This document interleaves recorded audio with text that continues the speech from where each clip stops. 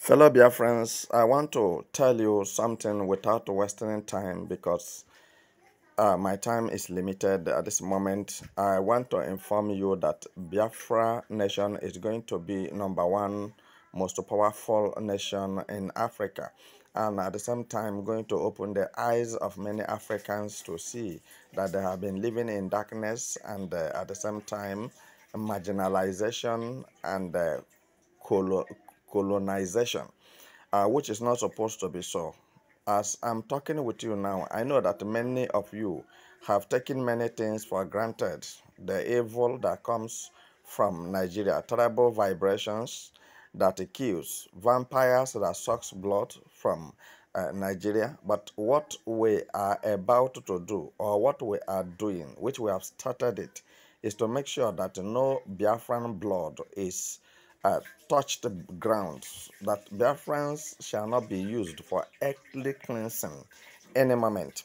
As I'm talking with you, Biafra Liberation Armies are about to welcome thousands of Biafra police security forces from different parts of the world.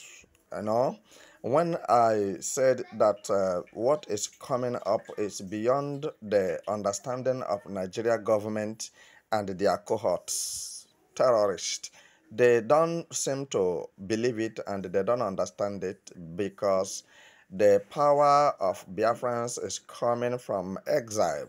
The government of Biafra is coming from exile. And everything that Biafrans are doing in order to make sure that Biafra nation is restored and become sovereign, everything is coming from exile, which Biafrans are not the first to practice this because it is in the armpit of the international constitution.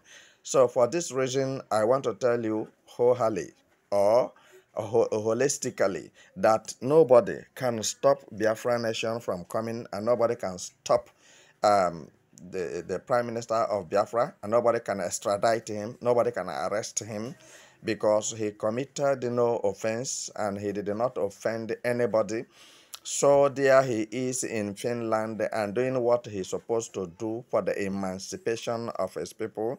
I didn't see it to be a crime, but it is a good thing because somebody dying unnecessarily is not the will of God. And I don't think that there's anybody that is relative should die untimely or by the hands of terrorists that will be happy. And sometimes all this kidnapping and raping and what have you, wanton killings going on, you see that the government of Nigeria sit on it and they are not ready to report anything about it. Nigerian newspaper does not carry anything relevant as a news. And you are waiting for Nigeria police to divulge the secrets things that is going on in Nigeria. You are wasting your time because corruption have eaten deep as a loathsome in the body of the Nigeria government because their system of judiciary and their system of government does not have human face and it does not tally with that one of the whole world. The whole world are trying to practice democracy, but Nigeria is practicing oligarchy and autocratic government. What I'm telling you this moment is that whether you like it or not, what will it be? Will it be? Whatever that goes round must still come round because we are not ready to relinquish or to release our ancestral land to any fugitive or bundles of foods that we don't know where they are coming from. And why I'm alerting you this moment is because there is fear in Nigeria government heart, and at the same time in Nigeria lawmakers they are panicking because they thought that Mazi Simon Ekpa was joking, and this joke, they call it a joke that have gone too far. And that really joke has gone too far to the extent that it has gone beyond the Rubicon, that there is nothing that can make that joke to be returned or revised because enough of killing of our people, we have decided not to tolerate it. And we have decided that if it is the last farthing in our pocket shall be spent for Biafra to come, we shall do it. As we have laid down our lives by taking our destinies into our hands to determine where we should be and where we shouldn't be. So as I'm talking with you, your Prime Minister is doing a lot. Uh, I don't know from your own angle how you are looking at it and what you feel in your heart, because many people are still very skeptical concerning the coming of Biafra or the restoration of Biafra, which I want to tell you now that there is nothing much there. It's your effort that is needed, your voice is needed, your money is needed, your material is needed, and at the same time, your presence is needed. Those who cannot be able to fight can be able to say something, can bring good advice that can be able to help us to move forward.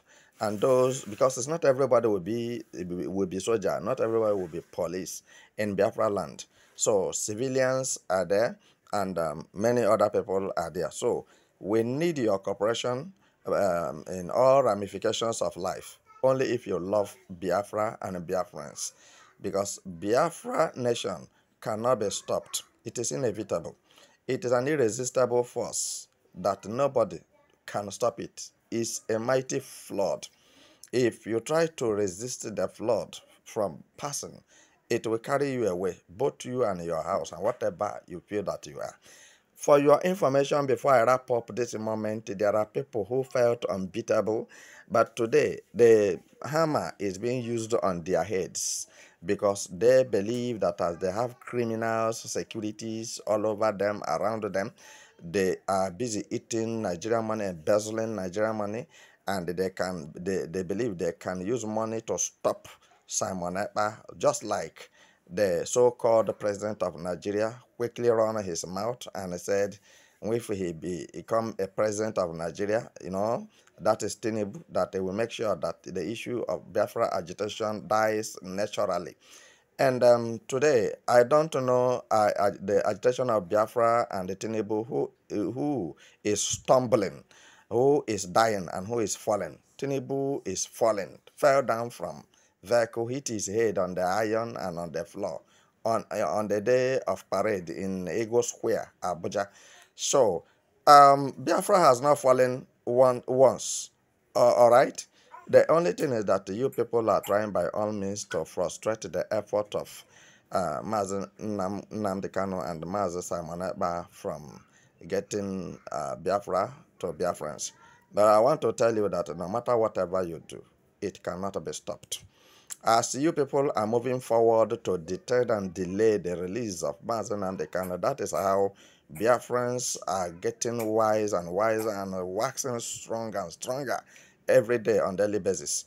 And I want to tell you quickly now that as you are delaying the release of Mazi Nnamdi Kanu in the DSS custody, don't forget that you are promoting him.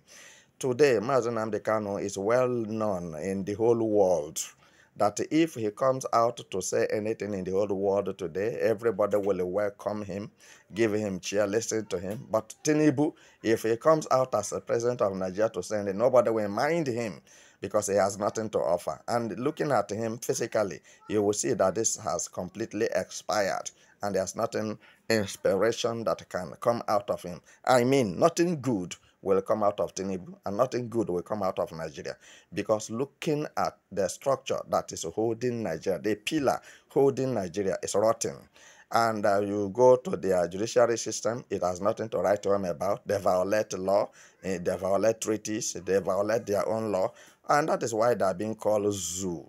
So what I'm telling you this moment is that wherever you are listening to me, now your effort is needed. We are no more talking about it. We have put it into practice, and on daily basis, we go into the field to meet with our match, because what we are looking at is Nigerian military terrorists, Nigeria police, Nigeria DSS, those people that always run down to Biafra land for wanton killing, madness killing. So our eyes are on them to make sure that we stop them and stop them permanently. That if they said they must come to Biafra land to shed blood, the person will not go back alive. Just as you make up your mind to come and kill Biafrans, you will die before you reach Biafra land. So what I'm saying this moment is that every modality is in place and every option is on the table to make sure that Biafra nation stands, and to make sure that if it is war, Biafrans are out. If it is peace, Biafrans are out in order to take what belongs to them. So because it has taken long that Nigeria have been marginalizing and killing Biafrans innocently with impunity. And many people today that are being looked for, you cannot tell their whereabouts. These are the people that Nigeria government murdered secretly. They have killed many youths in Biafra land, many elders and many children, pregnant women, and that's why we say they committed war crime. Because in war, you don't touch a women, you don't touch children. So you only face men. So like yourself. And these are people who don't have even a stick on their hands. Then what primarily you are doing is to behead them. And you call yourself a soldier, you call yourself a police officer, you call yourself DSS, whatever you call yourself. I don't think you merit that position, because I know that Nigeria cannot compete with international community or any country in Africa in terms of militarization or military strength, in terms of skill, in terms of confrontation for war. Nigeria can do nothing, absolutely nothing. I'm telling you the truth, because the people you are seeing are Fulani herdsmen that we are given military uniform and police uniform, DSS uniform, and give them rank.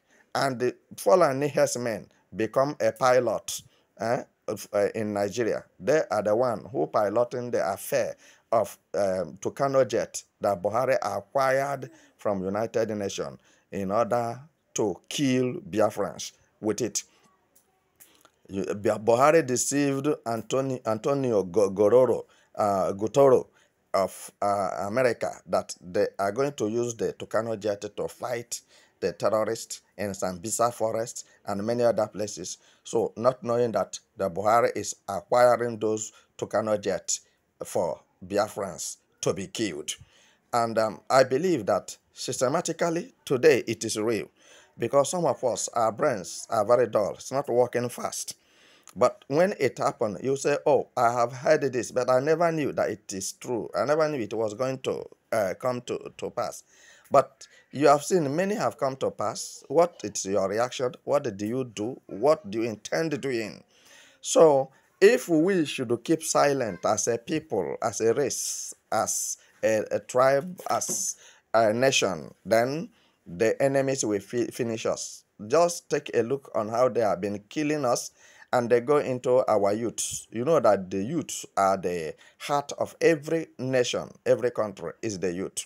So, but they barge into the midst of our youths and begin to slaughter them, butcher them, killing them by all means. And this is why we say enough is enough. We cannot condone it anymore. Cannot condone it. So for this reason, we decided to develop headquarters and branches all over the world to make sure that our pursuit comes to reality.